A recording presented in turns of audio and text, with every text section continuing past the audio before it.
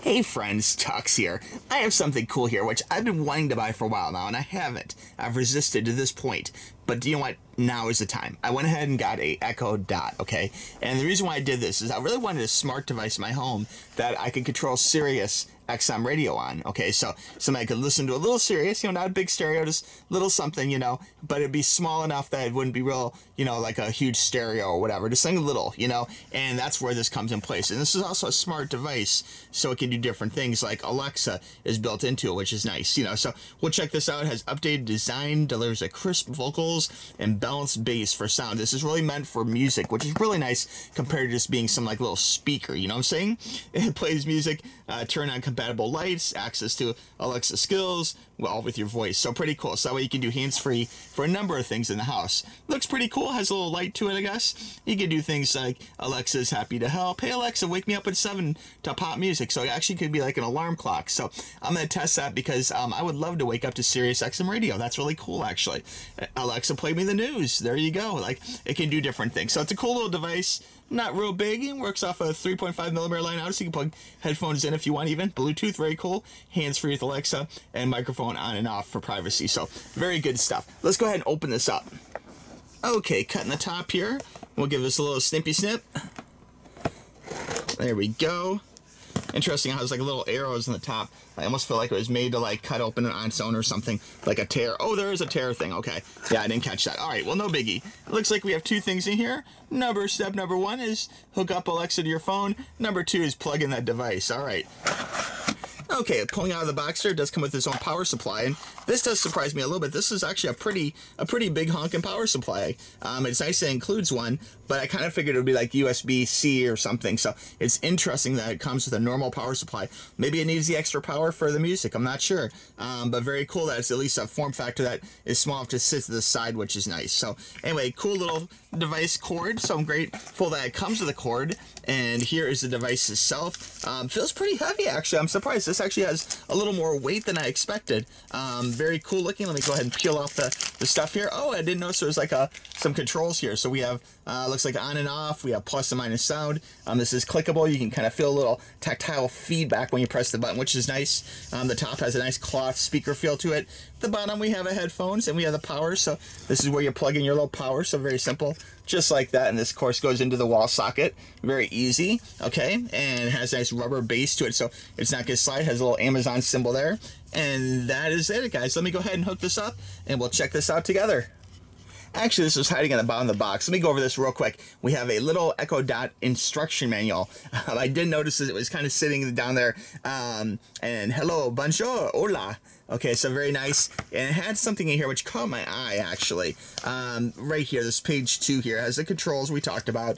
But right here, wake up words indicators. Alexa doesn't begin listening to your Echo device to text the word Alexa. Okay, so if you're just talking with your friends, it shouldn't be recording you or doing anything weird. Yeah, it waits for that word. When here's Alexa, that's when the microphone kicks in and starts listening to your conversation. Okay, microphone controls. You can easily electronically disconnect the microphone if you want, so you don't have to worry about artificial intelligence taking over or whatever. And then voice history, if you want to know exactly what Alexa's heard, apparently on the app you can go through and play your recordings at any time, so you can know what Alexa is listening to in your conversation. So if you're snoring in your sleep or something, and if you want to know if Alexa's recording that, you can find out. Okay.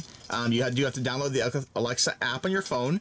Very easy. Talks about the ports we talked about, and really basic instructions. Nothing too hard. Looks like there's an easy to tear out page here with different things you can do with your Alexa, like play me a book, or tell me kilometers are in a mile. You can ask it questions, which is pretty cool, actually. So anyway, now I'm gonna go ahead and plug this in.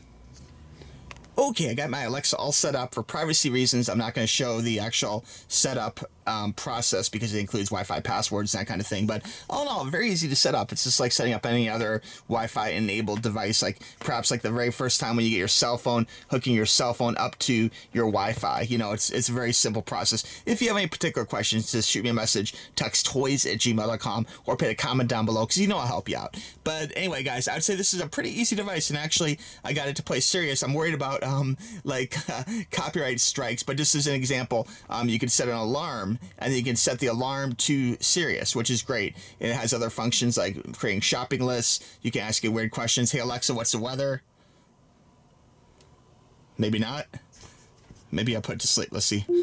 Alexa, what's the weather? Currently, in Key West it's 84 degrees Fahrenheit with mostly sunny skies.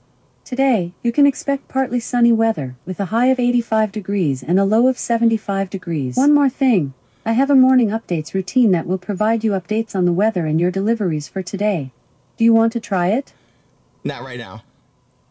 No problem. Okay, so you can see it's pretty user-friendly for sure. If you want to play Sirius, you can say, Alexa, please play Sirius XM. Actually, I think... Alt Nation from Sirius XM. Yeah. It's interesting. It actually knows, let me mute this because I don't want to get a copyright strike. It knows that All Nation is the station I like to listen to on Sirius. So it's pretty cool. It actually knew that from past experience. So it does learn as you go. So anyway, guys, a cool little device. If I start thinking there's any safety concerns with privacy or whatever, I'll let you know. This is kind of a weird test, but I just wanted it. Every now and then we have conversations like, you know, like who's that voice actor or something, you know, for animes, that kind of thing. So Alexa, tell me a joke.